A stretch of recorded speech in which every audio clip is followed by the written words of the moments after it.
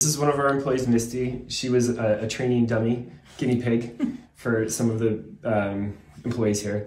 We did a medium depth chemical peel on her upper chest. Chemical peels can be used for cosmetics, they can be used for sun damage, they can also be used to treat pre-cancerous lesions in areas.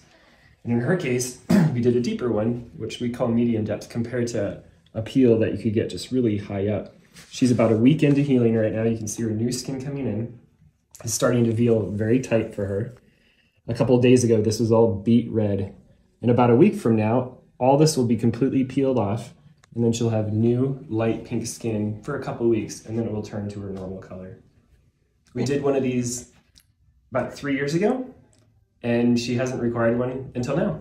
A good candidate for this would be anyone who has one of those three things I said. So a lot of sun damage, somebody who wants to treat cosmetically damage, and then anyone who has a lot of precancerous lesions.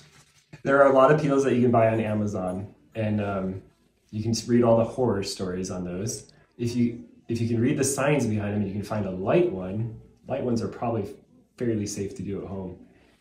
But when something like this, there's a lot of things that can happen that you probably want to be under the care of somebody to get it more comfortable and under control faster.